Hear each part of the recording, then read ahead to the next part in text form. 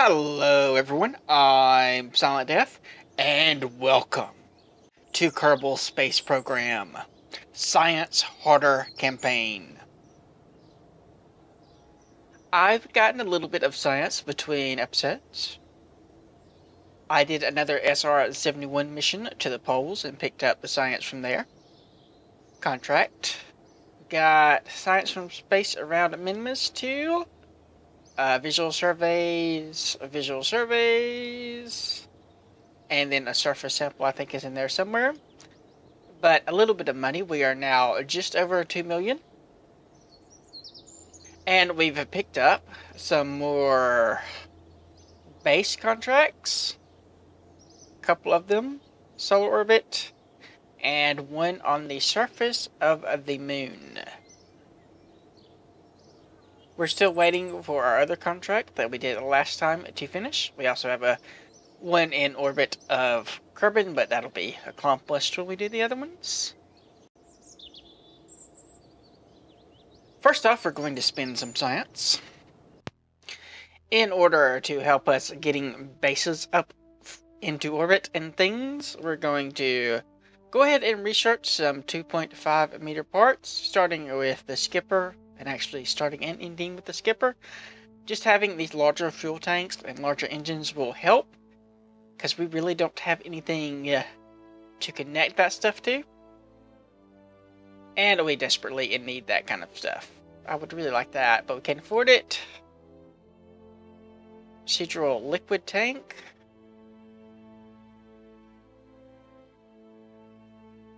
So here's a procedural launchpad tank.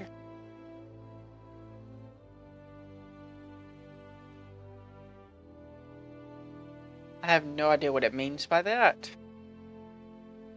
It's a launch pad tank. Who knows?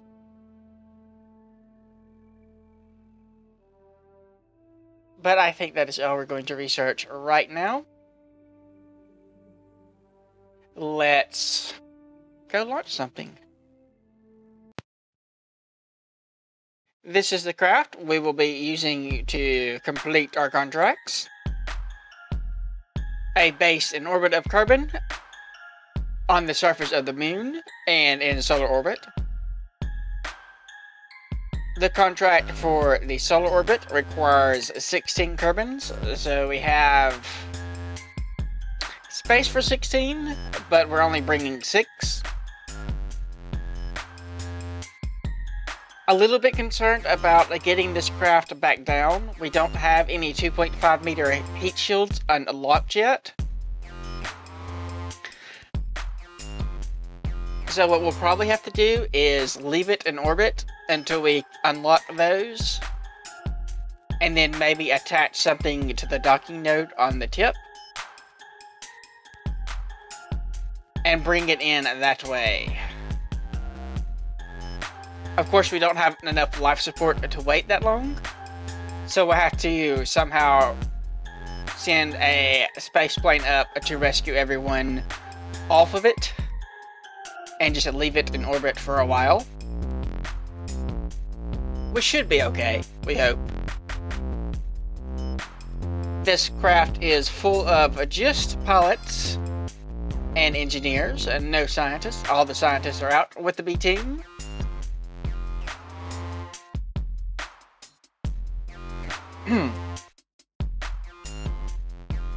The hope is that once this gets into orbit and starts completing some of its contracts, we will be able to get another contract for Kerbal orbit. We have some pilots that have not been trained. And I want to get them up into orbit to get them level 1 experience. And then we'll try to get a Minimus base contract and send a station out to Minimus to pretty much just stay there and get science and do missions and that kind of stuff. At least that is the plan.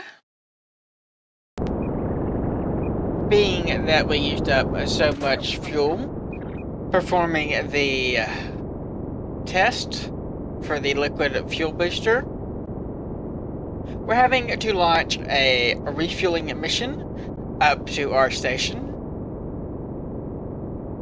For that, we have this little craft, which is pretty simple.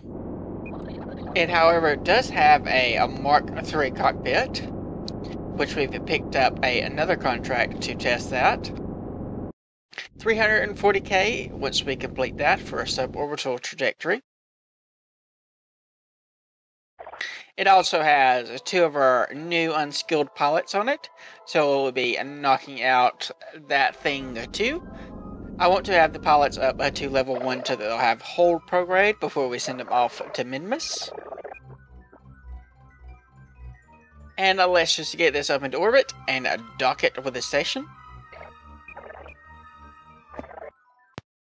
Now that our base is refueled, it is time to send these 2 pilots home so they can be getting some downtime. And we can see if this actually works, or if they die horribly.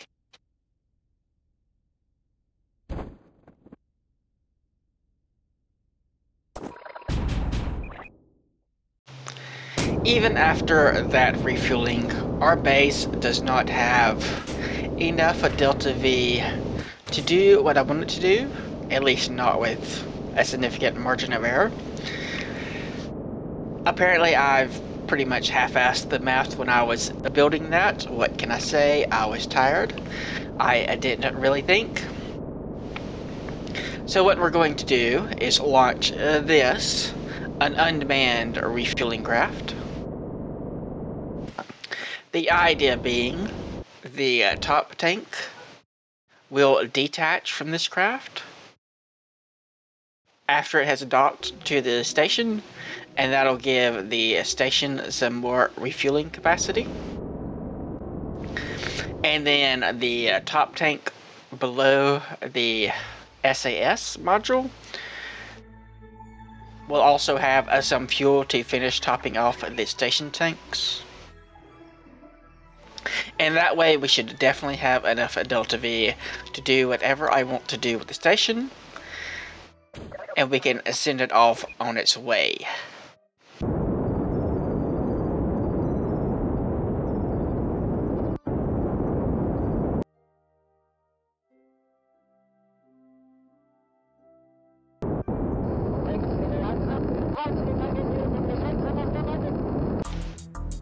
At the moon, we put our periapses just a bit below the surface, or so we just impact the surface, hoping to get us an ideal suicide burn, and that is what we try for. Have to find somewhere fairly flat to land for something this tall and unstable. We only have 3 landing gear on this, and it's not the heavy duty ones, it's just the initial type of landing gear. But I think we might be able to make it. Looks like we are getting that done, and we're safely down. A little bit wobbly.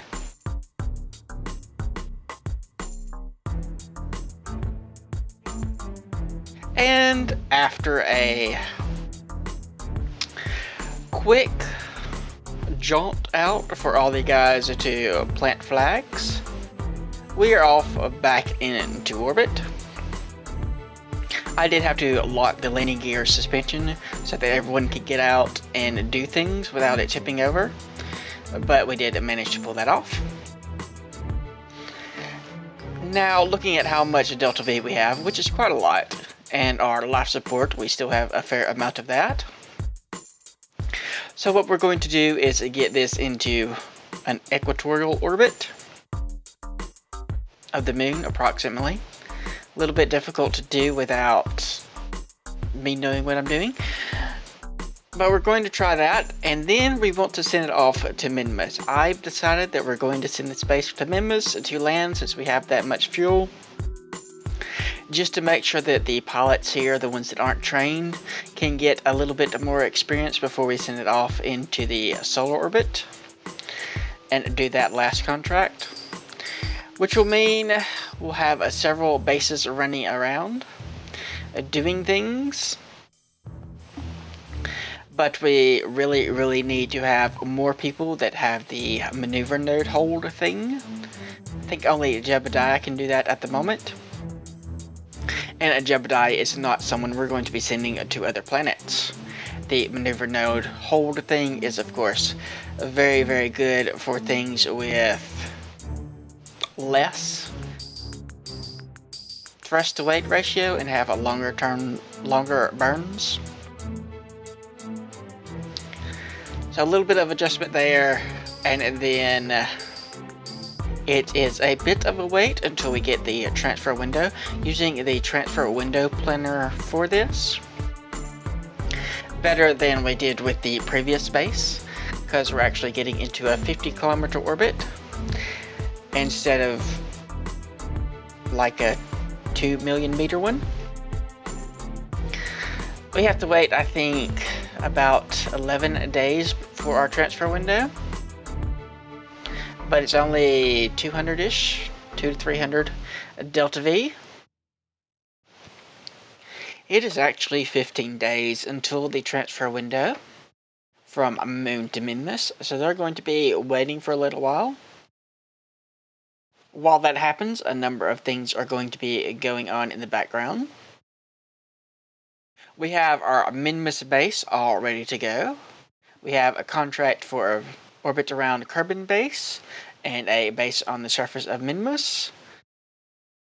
We also have a main cell test, which we'll use to launch that out. And I think that's everything that's going to be tested for that launch. However, the two pilots that we want to go there, Geneby and Seaman, are fresh down from doing the Mark III refueler thing, and still have 27 days of a downtime. Before their downtime is done, we have a whole lot of stuff coming up. A bunch of the mid-course correction burns for our Duna fleet is coming up.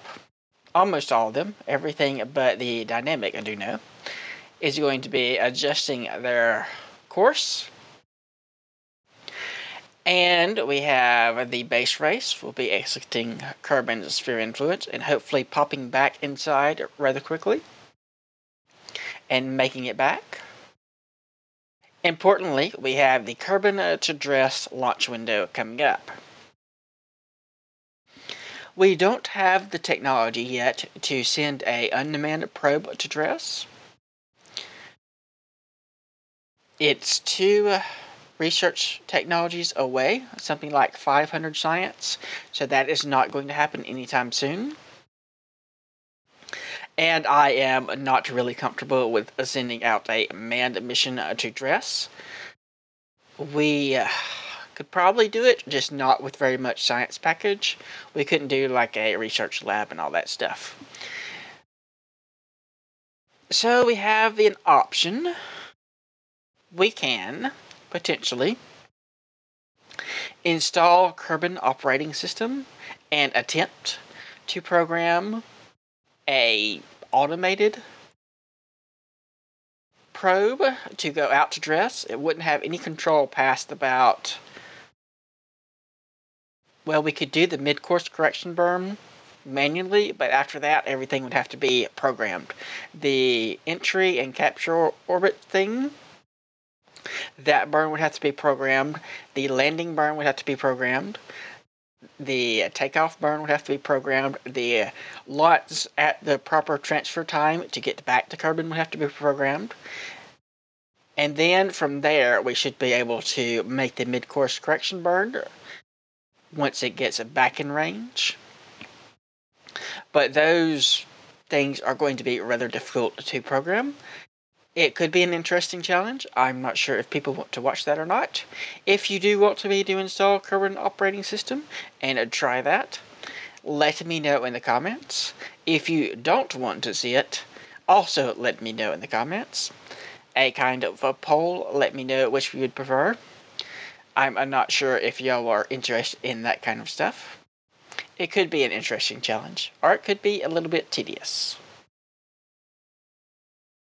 But being that we have all this stuff happening, we are not going to continue this episode if we do the carbon to dress thing. It is going to take a little bit of preparation, and I don't want to waste launch windows and time if we end up doing that. Let's see what we've managed to accomplish so far this episode. We have planted a flag on the moon for 37k. Build an outpost on the surface of the moon for 202k and a little bit of science. That science is starting to add up. Pretty soon we're going to be solely focusing on contracts for the small amounts of the science we're gaining. The Duna fleet has contracts for approximately 2.5 million Kerbal bucks, which will be a lot, or get us a lot of the way towards upgrading our research facility. We're already at about 3.2 million as it is.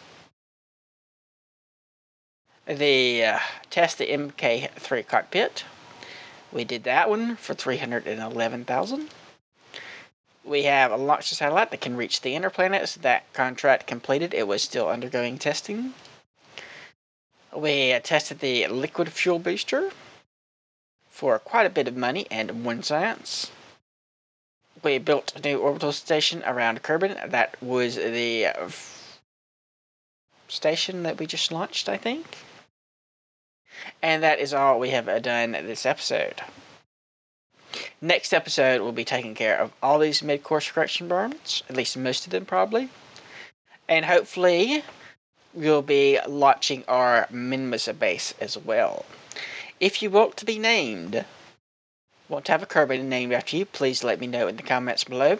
If you desire a specific profession that will require getting a middle initial, if you don't care what profession it is, you don't need to specify and you'll just get a random one based on your name. Like if you like, subscribe if you're not, leave a comment if you have anything to say. I do read all the comments. Thanks for watching, and I will see you next time.